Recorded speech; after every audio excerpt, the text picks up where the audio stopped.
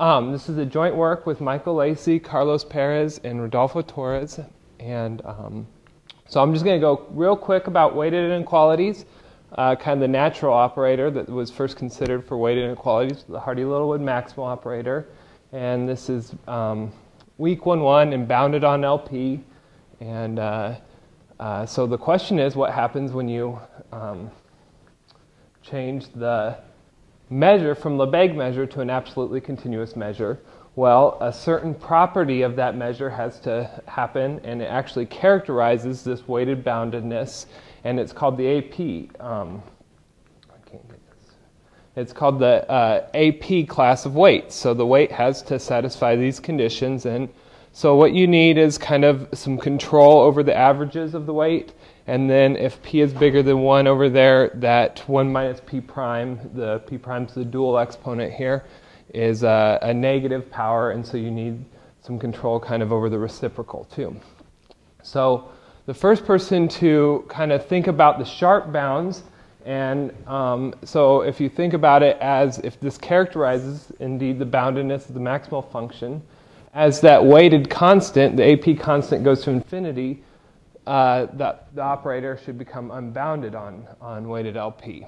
And so what you can do is find out the relationship. It wasn't so clear from the original proof between the operator norm and the AP constant. And if you get the actual sharp bound, then you can see how the operator norm interacts with the AP constant. So really what gathered were these sharp bounds in terms of the weighted constant. And I should mention here the little c, we're not really paying much attention to. It can depend on the p, the dimension, but independent of the weight. And so really where this gains some steam is with the case of singular integrals, and there's some partial results known due to Peter Michel and Volberg, and also Peter Michel for the Berling, Hilbert, and Riesz transform. So there's just 3 specific cases where the sharp bound is known. And kind of the key ingredients of the proof are, first off, starting on L2, so that's when that exponent up there, 1 equals 1 over p minus 1. And in this case, you can use Bellman functions to obtain the linear bound, and then extrapolate from there, and you get this bound right here. And then to show it sharp, you need to check on some type of examples or things like this. So kind of the picture is you start at 2, and then you see this nice blow up at 1 because the operator becomes unbounded there, and the extrapolation gives you that. So one question that's still open is, does this hold for a general Calderon-Zygmunt operator if we replace that? And what we want to do was look at this problem and try and gain some insight. So we considered, and in light of the extrapolation, all you need to show is the case p equals 2, and just like the proof for the Hilbert transform, you can get this bound and it's going to be sharp. So what we consider was the fractional integral operator. So this is the operator that's important for smoothness of functions, Sobolev embedding, and these things. And this, you convolve against a locally integral kernel, so it's a smoothing operator. It acts much better than a singular integral operator. But the case alpha equals 0 is kind of formally has the same type of singularity as a singular integral operator. And so the weighted inequalities, just to start off, were characterized by Muckenhaupt and Whedon, and so there's a APQ class of weights, and it's the same type of thing. You need control on the average of the weight, and then control on the average of the reciprocal to the right powers. And notice for this, one thing that simplifies this is you tuck the weight underneath the power and treat it more as a multiplier than a measure, and this kind of simplifies the calculations. And so what we asked was, when alpha equals 0, this thing acts like a singular integral. What's the sharp weighted bound for it? So first we thought maybe, and I should mention one thing. This is an off-diagonal operator, and the p and the q it takes LP to a bigger LQ, and it satisfies this Sobolev type relationship. And so one guess here is this right here, this guess right here. Take alpha equal to 0. That means P is going to equal Q, and you would get something. Of course, it wouldn't be a proof or anything, but you would get something that matched up with the singular integral case. But when you check the examples, this seems not to be the best bound. So there's lots of other exponents you can plug in alpha equals 0 and get the same type of thing. So what we started out, our first approach was to look at an off-diagonal extrapolation result. And I think the extrapolation theorems are one of the most important applications of the weighted theory in general. But there's an off-diagonal version due to Habure, Macias, and Segovia. And if you have a starting point, a P0 and a Q0, and your operator's bounded, say, with a linear bound on in terms of the weighted constant, well, then you can extrapolate as long as you stay along the same off-diagonal, in which case is like the fractional integral operator, and you get this type of growth, very similar to the P0 equals Q0 case. In fact, that's Rubio differentia is part of this.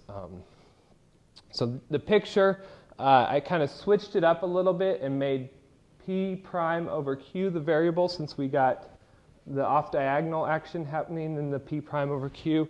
And so if you start out here, and then you get this type of growth. So as P goes to 1, P prime over Q goes to infinity, and as P goes to n over alpha, P prime over Q goes right here. Okay, so what we were able to do is, for this starting point right here, we were able to obtain the linear bound, and this kind of matched the thing along with the examples. So we were thinking we were on the right track here. Then the extrapolation, this was what we were able to get. So notice that's Q0 or P0 prime, and the exponent in our extrapolation gives this. And then a little duality argument. Usually you think of the dual space of LP mu, say, to be LP prime mu, but you can kind of use a different pairing, a common trick in weights, and you get this bound. So I think this is illustrated best with the picture.